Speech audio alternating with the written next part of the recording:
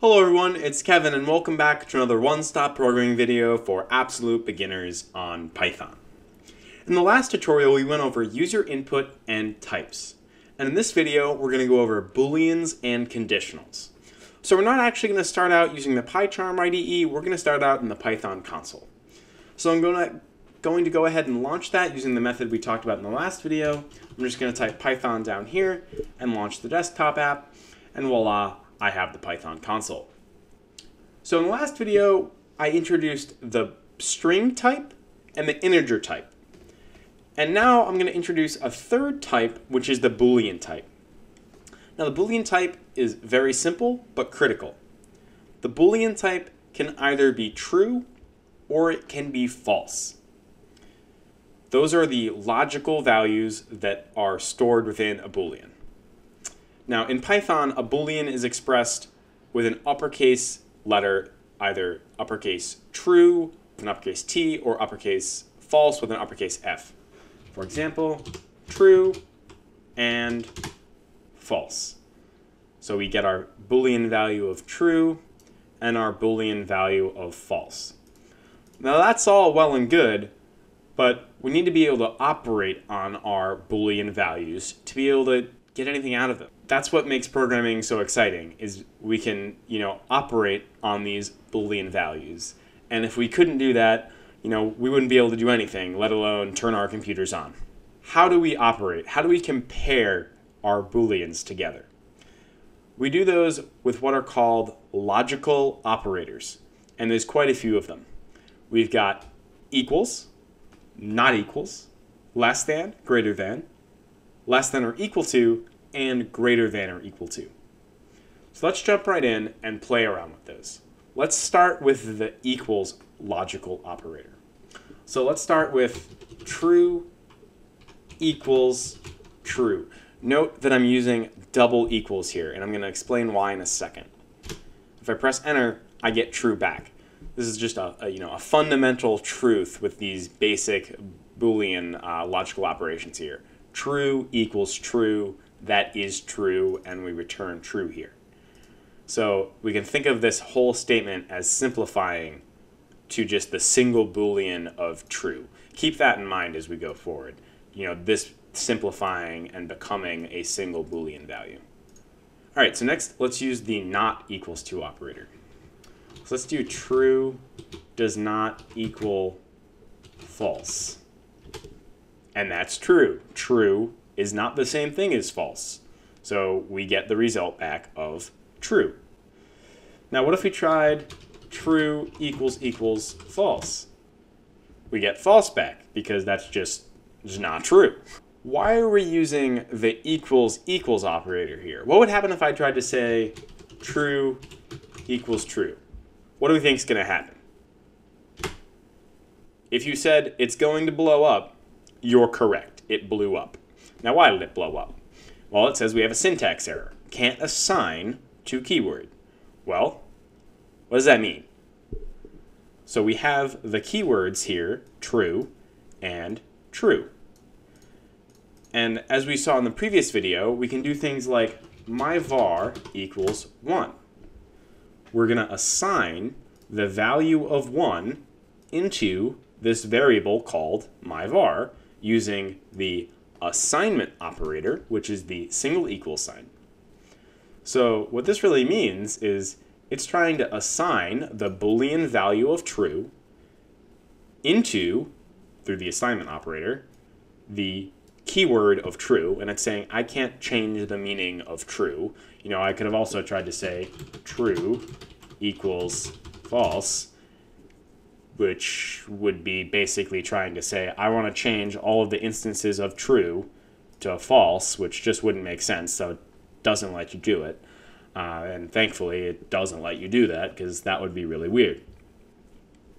So that's why we use the double equals operator, because we already use the single equals for assignment. All right, so let's mess around with some of the other logical operators. So with the less than and greater thans and equals to's, let's just start off with a really hard one. A less than B. Now you're probably saying, Kevin, I don't even you're trying to less than or 2 letters, like what are you even trying to do? Of course that's not going to work. Turns out that's true. And now you're probably like, well, how is that true? On what basis of fact is that? Well, turns out that letters are actually just numbers if you are talking to the computer. The computer doesn't care that this is, a string. It's going to try to compare it using its actual numeric representation. Now, this is kind of confusing, so don't try to extrapolate this into other aspects, but this is useful in that you can compare strings knowing this, and by referencing the Ascii values of characters, which you can get by going to AsciiTable.com or just Googling Ascii values. So if we look over here in this far right-hand column, we see that we've got A and we've got B. And we see over here in this left-hand part, the decimal DEC value of A is 97, and the decimal value of B is 98. So if we go back to Python here, we see that 97 is less than 98. That's true. And that's basically what that's doing here. You can use this to your advantage for sorting strings, but we're not going to get into any more of that right now. We're going to just use numbers going forward. So 1 less than 1, that's false, because 1 isn't less than 1. 1 is equal to 1.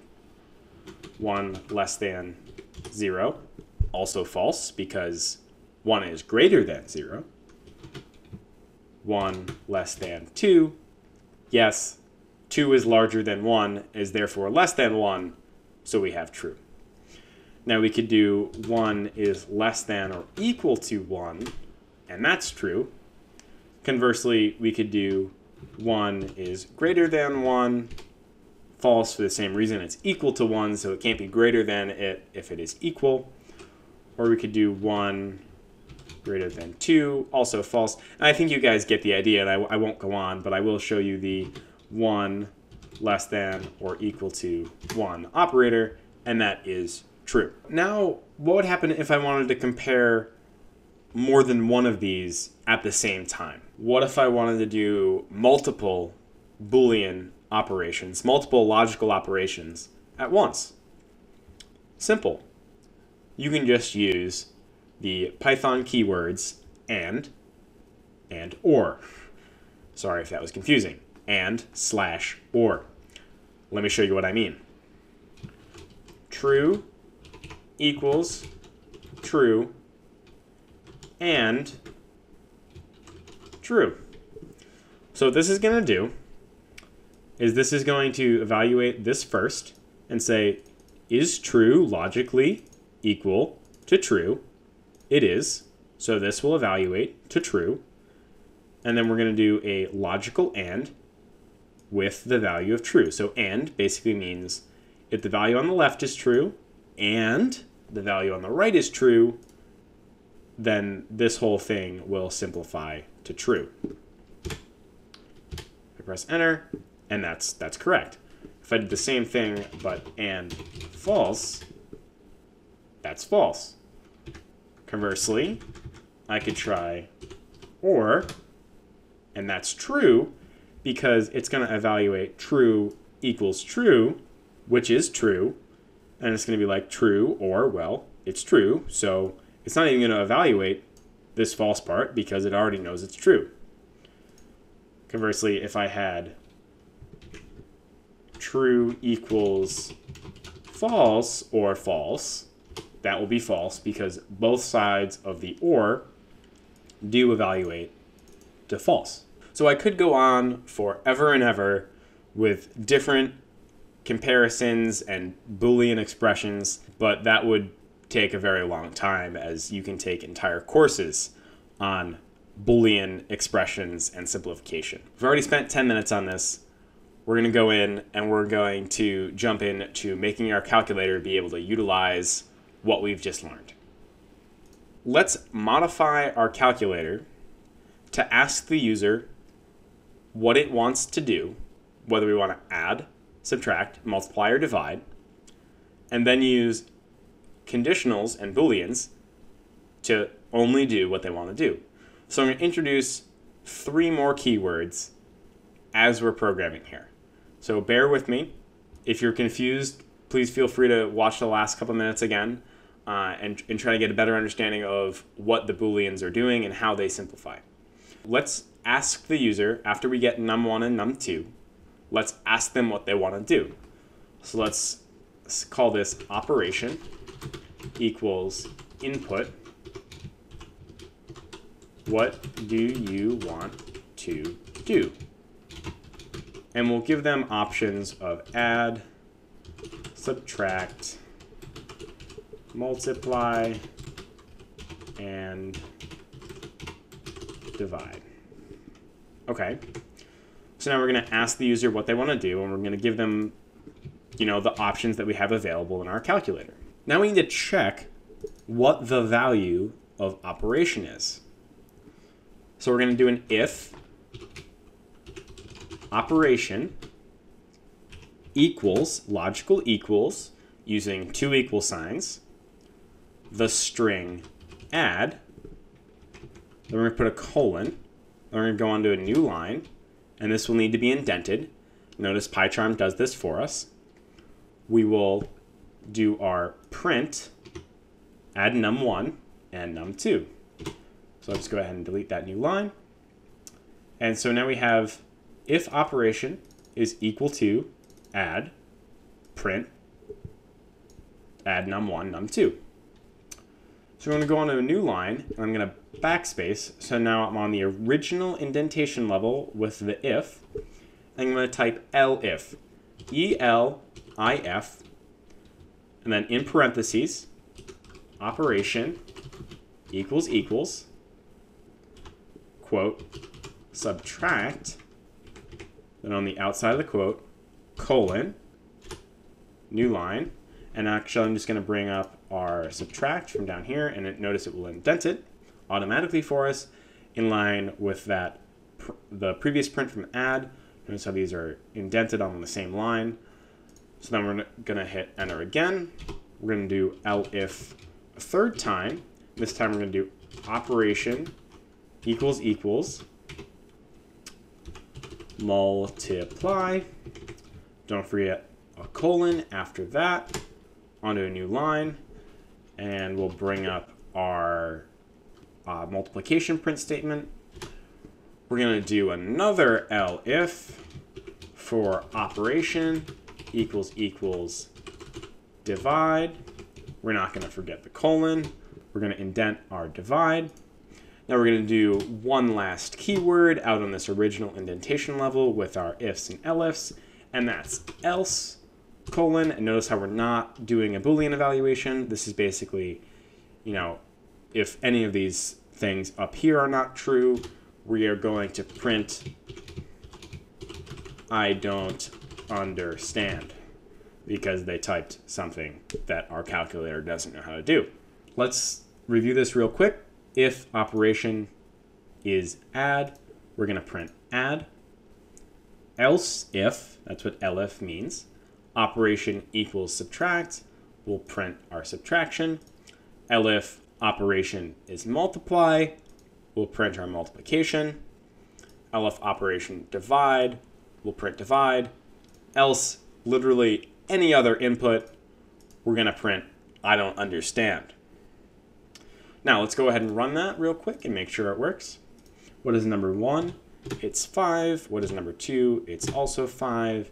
What do we want to do? Let's add. So I'll type ADD. I'll press enter, and we're going to get 10. If I run this again, and I type what is number 1, 10, and 12, press enter. Let's subtract, get -2, which is our expected result.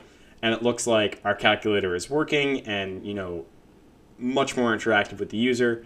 Let's try it one more time with some gibberish. What is number 1? 1, 1, and then some gibberish. I don't understand. Isn't a valid operation. So it just prints I don't understand, and it finishes out. As a challenge for you guys between this video and the next one, why don't you go ahead and modify this program to, instead of asking for a string, add, subtract, multiply, divide, why don't you ask for a number? So let's say, what would you like to do? 1, add, 2, subtract, 3, multiply, 4, divide. Now remember to parse that to an int and change these down here to evaluate to those integers instead of our strings that we provided. In the next episode, we're going to look at exceptions, which is basically what happens when Python blows up and gives us an error. We're going to learn how to deal with that so our program doesn't crash. We're also going to look at loops so we can make our calculator go forever until the user says, I'm done doing calculations and I want to quit. All right, thanks for watching. I'm Kevin from kjdElectronics. Please remember to like, comment, and subscribe, and I look forward to seeing you in the next video.